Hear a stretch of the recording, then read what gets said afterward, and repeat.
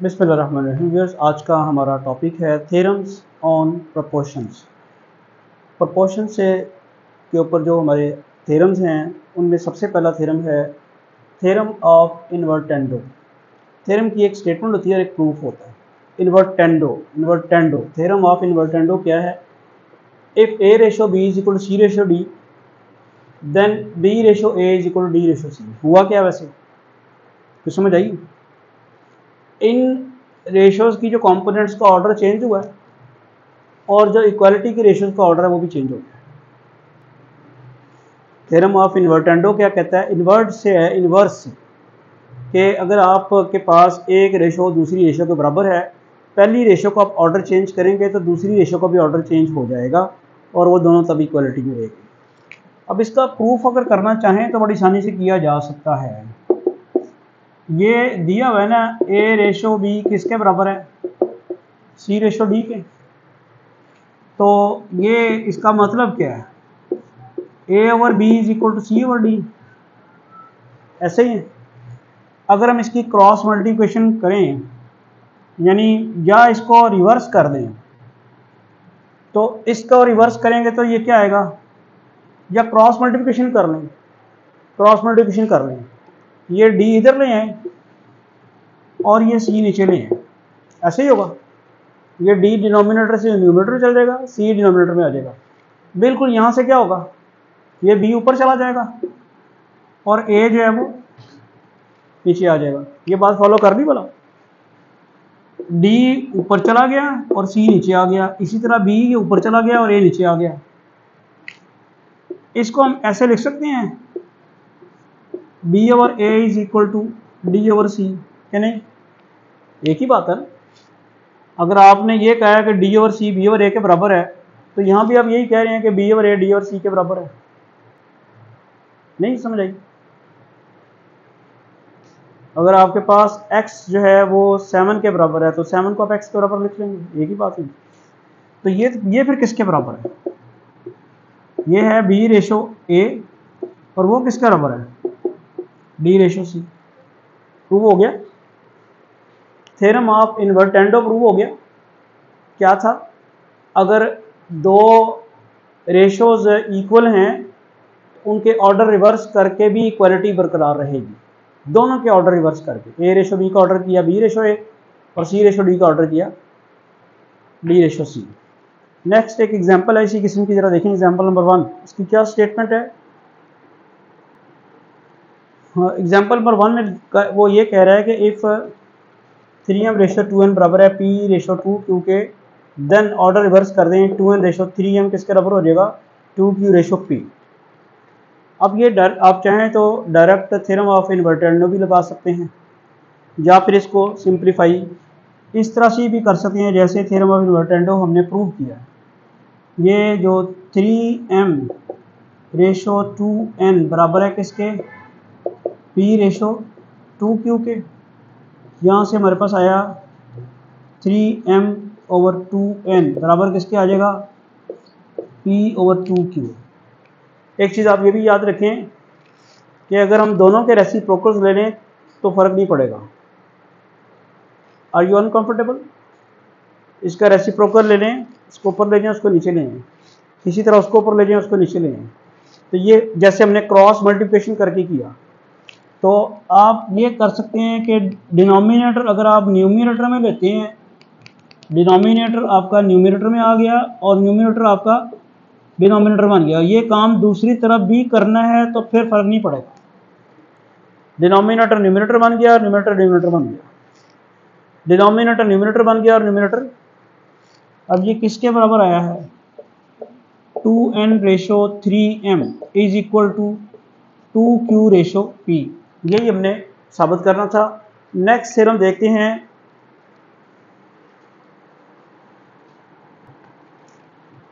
जी next हमारा theorem है theorem of alternendo. A ratio B, if A ratio B is equal to C ratio D then A ratio C is equal to be ratio D.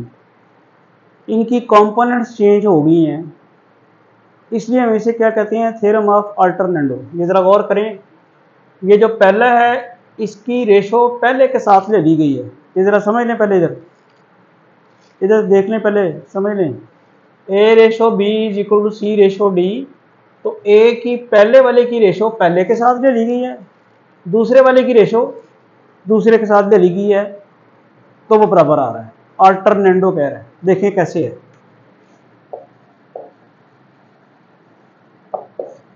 ये ए ratio B बराबर है सी ratio D के, तो इसको हम लिखेंगे ए over B is equal to C over D. ये तो रेशो की डेफिनेशन की। अब मैंने सिर्फ ये करना है कि ये वाला इधर देखें ज़रा, ये वाला सी मैं इधर ले आऊँगा और ये वाला बी उधर ले जाऊँगा, क्योंकि मुझे नज़र आ रहा है कि मुझे बस यही करना है। ए over C is equal to be over D, ये क्या बन जाएगा, ए ratio C is equal to be ratio D. क्या फॉलो किया आपने ये बात? आपने ये बात फॉलो की? ए ratio B C ratio D के अगर बराबर है तो ए ओवर बी सी और डी के बराबर होगा। मैं सिर्फ ये वाला नीचे वाला बी उधर ले गया और ऊपर वाला सी इधर ले गया, ये बन गया ए ratio C is equal to be ratio D. तो अल्टरनेंडो में हुआ क्या है, जो गिवन रेशो थी उसकी पहली कंपोनेंट्स की रेशो और उसकी दूसरी कंपोनेंट्स की रेशो आपस में बराबर आएगी। ये पहली कंपोनेंट्स की रेशो आ गई ए और सी की, और ये दूसरी कंपोनेंट्स की रेशो आ गई बी और डी की। तो ये था हमारा second theorem, theorem of alternendo. ये आपको वो पूछ लेता होता है इसमें एमसीक्यूज में भी, इसलिए आपको ये याद होना चाहिए कि थ्योरम ऑफ इन्वर्टेंडो में क्या होता है, सिर्फ रेशो की कंपोनेंट्स इंटरचेंज होती हैं, ऑर्डर रिवर्स हो जाता है। थ्योरम ऑफ अल्टरनेंडो में क्या हो रहा है कि उसकी फर्स्ट कंपोनेंट्स की रेशो बराबर है सेकंड कंपोनेंट्स की रेशो की।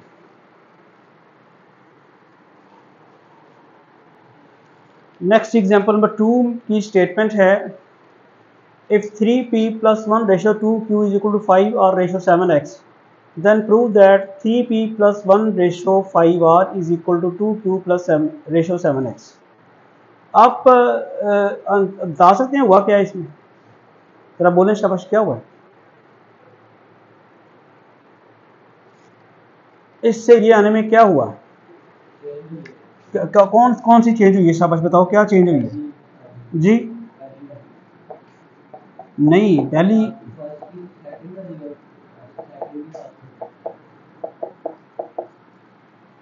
देखो, इसमें बेसिकली इसको डायरेक्ट आप नाम दे के थ्योरम ऑफ अल्टरनेंडो की मदद से भी कर सकते हैं। थ्योरम ऑफ अल्टरनेंडो क्या कहता है, जो दो गिवन रेशोज हैं उनमें पहली की रेशो ले लें। सुने ना, अब इधर जो दो गिवन रेशोज हैं, एक रेशो दी, एक ये दी हुई है, तो फर्स्ट की रेशो ले लें, यानी 3p plus 1 रेशो 5r, वो बराबर किसकी होनी चाहिए? सेकंड रेशोज की, सेकंड रेशो के, उनकी रेशो के फर्स्ट कंपोनेंट्स की ratio should be equal to ratio of the second components. भाई अल्टरनेंडो थ्योरम यही कह रहा था। फर्स्ट, ये देखें, फर्स्ट कंपोनेंट्स की ratio A ratio C and second components की रेशो बी रेशो डी, ये बराबर होंगी, यही कह रहा है ना, ये थ्योरम ऑफ अल्टरनेंडो कह रहा है। आपको समझ नहीं आ रही? जो दो रेशोज की कंपोनेंट्स हैं, ए ratio B is equal to C ratio D दिया बना, इसकी फर्स्ट कंपोनेंट क्या है? ए, फर्स्ट कंपोनेंट इस रेशो की, ए रेशो बी की फर्स्ट कंपोनेंट क्या है, और इसकी फर्स्ट, इसकी सी, तो ए रेशो सी लेनी है। इधर सेकंड कंपोनेंट क्या है? बी, इसकी सेकंड, तो बी रेशो डी लेनी। ये समझा रहा हूं मैं आपको, अल्टरनेंडो थ्योरम ये कहता है, ठीक है। और इन्वर्टेंडो तो कहता था ऑर्डर चेंज कर देना, अल्टरनेंडो क्या कह रहा है, आपने फर्स्ट और सेकंड की लेनी है। अब ये गौर करें, 3p plus 1 में फर्स्ट ये है और 5r है, इन दोनों की रेशो ले लें हम, और ये सेकंड की ले लें। अब दो चीज़ें हैं, या तो आप थ्योरम की स्टेटमेंट लिखें, आप लिखें जी by alternendo theorem, alternendo theorem की स्टेटमेंट भी लिखेंगे आप, ये फिर लिखेंगे by alternendo theorem A ratio B is equal to C ratio D implies A ratio C is equal to be ratio D, ये स्टेटमेंट लिखेंगे और उसके बाद आंसर लिखेंगे। या फिर डायरेक्ट वे है जो आप ये कर सकते हैं ये जब आपने कंसिडर किया तो इसका क्या मतलब है? इसका मतलब है 3p + 1/2q is equal to 5r/7x। यहाँ आप गौर कर रहे हैं कि मैंने चूंकि कोई वैल्यू फाइंड नहीं करनी, इसलिए मैं प्रोडक्ट ऑफ मीन्स और प्रोडक्ट ऑफ एक्सचेंज नहीं कर रहा। यहाँ मैंने एक रेशो को दूसरी रेशो में कन्वर्ट करना है, दैट्स वाई मैं प्रोडक्ट ऑफ मीन और प्रोडक्ट एक्सचेंज नहीं कर रहा। मैं सिर्फ वो रेशो की जो डेफिनेशन है वो यूज़ कर रहा हूँ। 3p + 1/2q आ जाएगा 3p + 1/2q 5r/7x। अब जस्ट इस 5r को इधर ले आए, यानी 3p + 1/5r, और ये 2q को उधर ले जाएं 2q/7x। ये बात फॉलो की है। 5r न्यूमिनेटर में है, डिनोमिनेटर में आ जाएगा, और ये डिनोमिनेटर वाला न्यूमिनेटर में चला जाएगा। इसके बाद अब ये क्या बन जाएगा? ये सीधा सीधा बन जाएगा 3p + 1/5r is equal to 2q/7x, जो आपने ये प्रूव करना था। 3p/5r is equal to 2q/7x। ये था हमारा second theorem, alternendo theorem. Next theorem देखते हैं।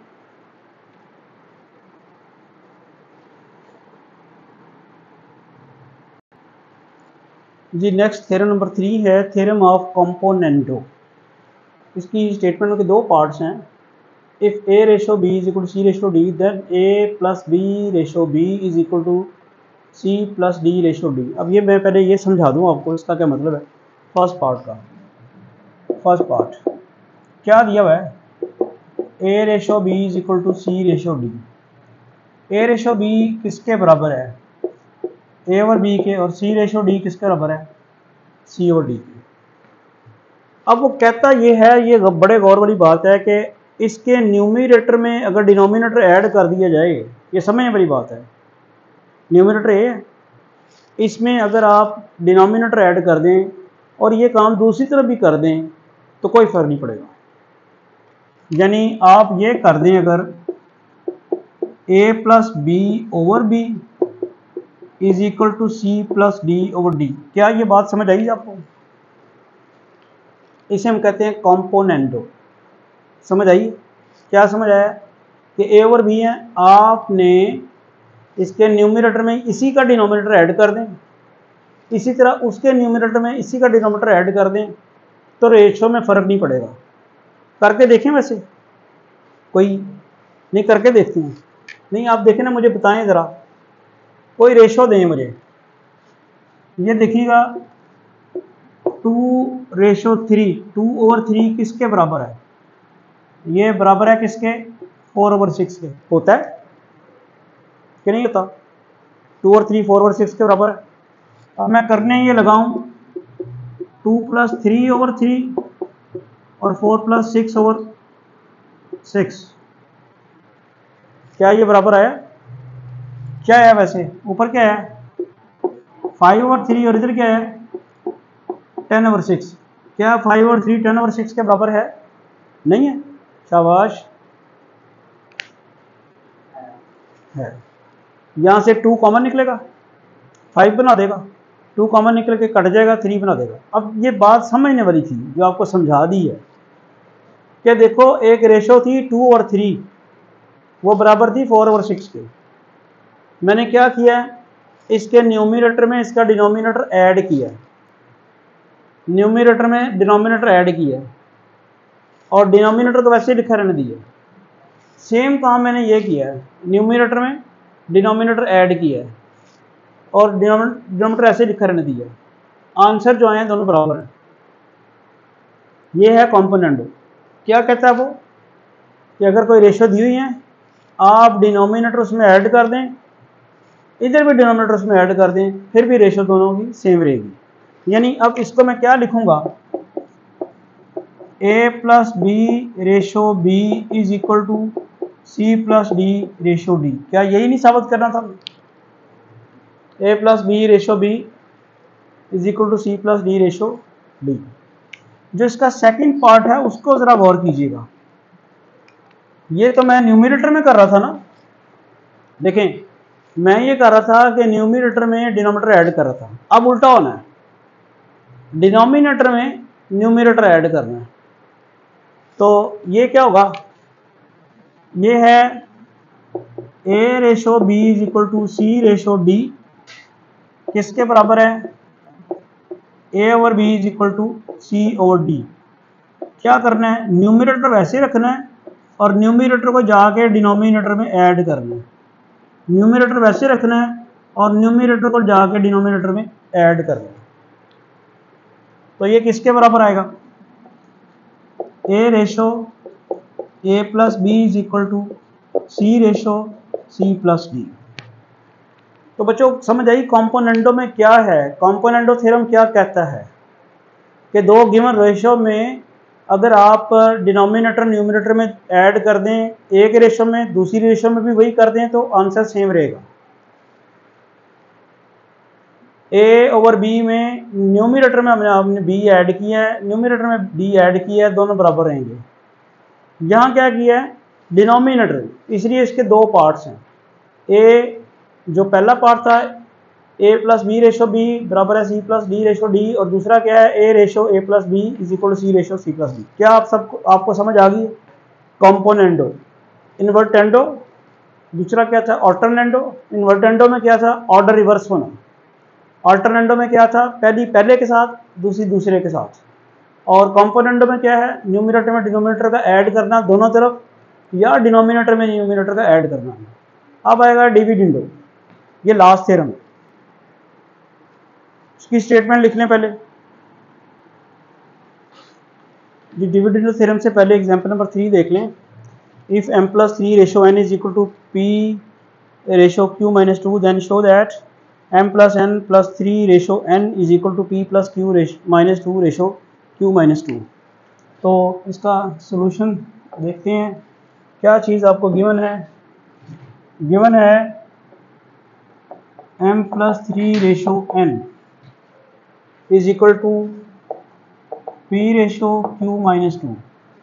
इसको हम फिर कैसे लिख सकते हैं, इसको लिख सकते हैं m प्लस 3 ओवर n और p ओवर q माइनस 2। अब जो हमने थ्योरम प्रूव किया है, थ्योरम की स्टेटमेंट डिस्कस किया है, कॉम्पोनेंटो थ्योरम। तो कॉम्पोनेंटो थ्योरम के मुताबिक क्या होना चाहिए, बाई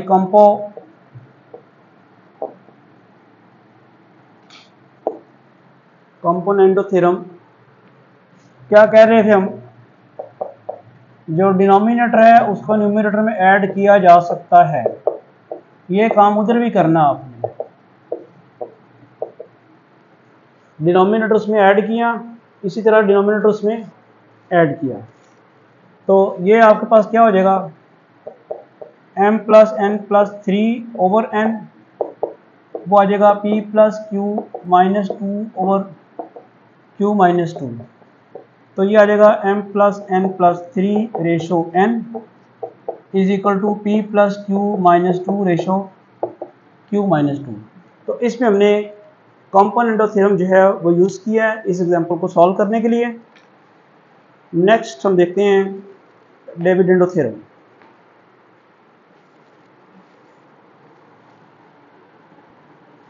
नेक्स्ट है जी थ्योरम ऑफ डिविडेंडो। ये कॉम्पोनेंटो थ्योरम का रिवर्स है। जैसे आप देख रहे हैं कि a ratio b is equal c ratio d क्या कह रहा है, then a minus b। Last कॉम्पोनेंटो में हमने क्या किया था, a प्लस b किया था, न्यूमरेटर में जाकर डिनोमिनेटर ऐड किया था, इधर भी न्यूमरेटर में जाकर डिनोमिनेटर ऐड किया था। अब क्या कर रहे हैं, सब्ट्रैक्ट, यानी जो फर्स्ट पार्ट है वो ये कहता है कि अगर a रेशो b बराबर दी हुई है c रेशो d के, यानी a ओवर b बराबर है c ओवर d के, तो आप a में से b को सब्ट्रैक्ट करें और इधर c में से d को सब्ट्रैक्ट करें तो बराबर आएगा आंसर। कॉम्पोनेंटो में क्या किया था जरा बताइएगा साहब, कॉम्पोनेंटो में प्लस किया था, डिविडेंडो में क्या करना है माइनस, बाकी है वही कुछ। तो इससे क्या निकलता है हमारे पास, a minus B ratio B is equal to C minus D ratio D. और इसका जो सेकंड पार्ट है जो ये कहता है कि a और b यानी आपके पास था ए ratio B is equal to C ratio D, ये इम्प्लाई करता है ए over B is equal to C over D. इसमें वो ये कहता है कि आप डिनोमिनेटर को सब्ट्रैक्ट कर दें न्यूमरेटर में से, डिनोमिनेटर को सब्ट्रैक्ट कर दें न्यूमरेटर से, डिनोमिनेटर। वहाँ भी हम यही कर रहे थे, वहाँ हम न्यूमरेटर में जाके सब्ट्रैक्ट कर रहे थे, यहाँ डिनोमिनेटर में सब्ट्रैक्ट कर रहे हैं। ये बात फॉलो कर रहे हैं सब लोग? तो इससे क्या पता चला हमें, ए ratio A minus B is equal to C ratio C minus D. तो ये आ गया ए रेशो बी माइनस। नेक्स्ट कुछ क्वेश्चंस हैं।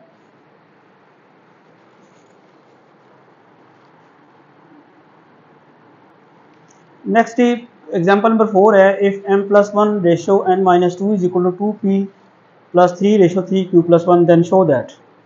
तो अब आपने देखना है कि इसमें कौन सा थ्योरम यूज होना है। दिया क्या हुआ है, m plus 1 ratio n minus 2 किसके बराबर दिया हुआ है, 2p plus 3 ratio 3q plus 1। अब लाना क्या है, आप अगर गौर करें तो जो हमने लानी है रेशो, उसमें डिनोमिनेटर चेंज नहीं हो रहा। गिवन रेशो का डिनोमिनेटर n माइनस 2 है, और जो आंसर आ रहा है ये पहले समझ लें, उसका भी डिनोमिनेटर n माइनस 2 है।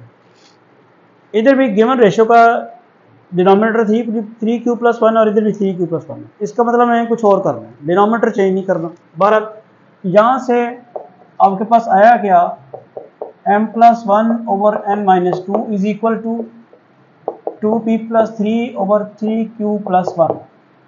डिनोमिनेटर को चेंज नहीं करना। तो लगाना भी क्या है हमने, कॉम्पोनेंटो लगाना है या डिविडेंडो लगाना है। देखें जी, कॉम्पोनेंटो लगाएंगे तो ये नीचे वाला ऊपर में ऐड होगा, नीचे वाला ऊपर ऐड होगा तो m plus 1 plus n minus 2 आएगा। तो आप गौर करें कि m माइनस n आ रहा है। m माइनस n कैसे आ सकता है, डिविडेंडो। शाबाश, नीचे वाले को सब्ट्रैक्ट करें। तो आप यहाँ पे ये लिखेंगे, डिविडेंडो भी दो है ना, एक ये और एक ये, पहले वाला लगेगा यहाँ पे, क्योंकि पहले वाले में डिनोमिनेटर चेंज नहीं होता। जो पहले वाला है उसमें डिनोमिनेटर वही रहता है, जो ओरिजिनल डिनोमिनेटर है दोनों के वो वही रहते हैं। तो इसमें जो क्वेश्चन हमने सॉल्व करना था, उसका गिवन का डिनोमिनेटर दोनों का और आने वाले का डिनोमिनेटर सेम है, लिहाजा हमने डिविडेंडो लगाना है फर्स्ट वाला। तो क्या लिखेंगे, यूजिंग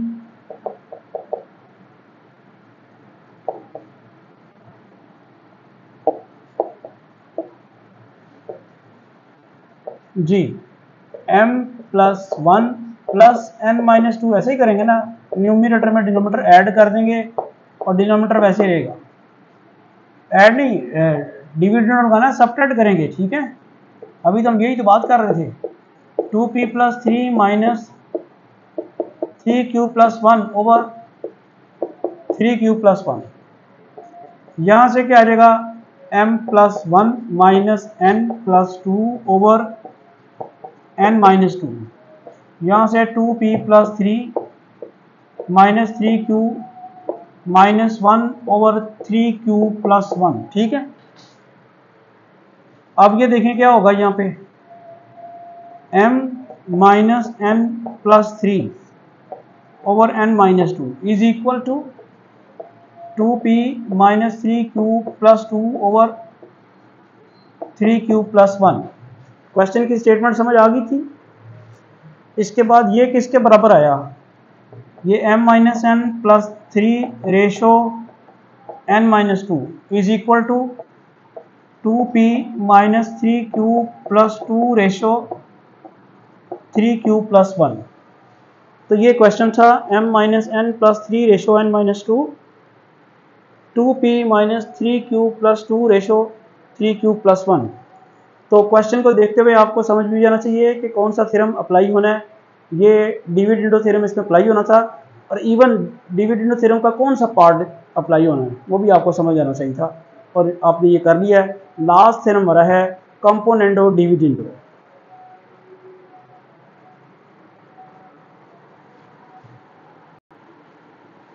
अब जैसा कि इसके नाम से जाहिर है, theorem of componendo dividendo.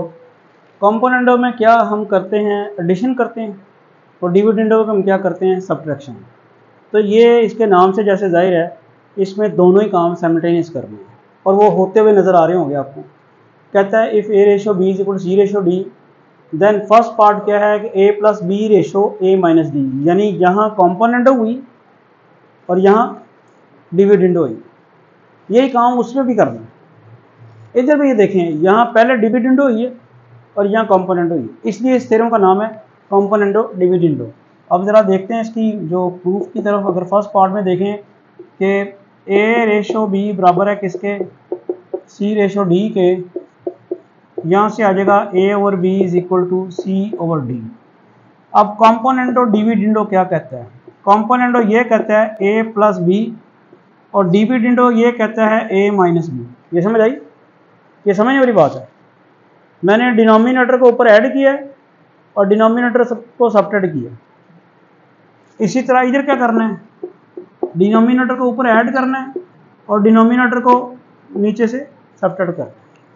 Componendo dividendo दोनों समझ आ गई। इसका यहाँ से फिर क्या निकलेगा, यहाँ से निकलेगा ए plus B ratio A minus B is equal to C plus D ratio C minus D. First part है।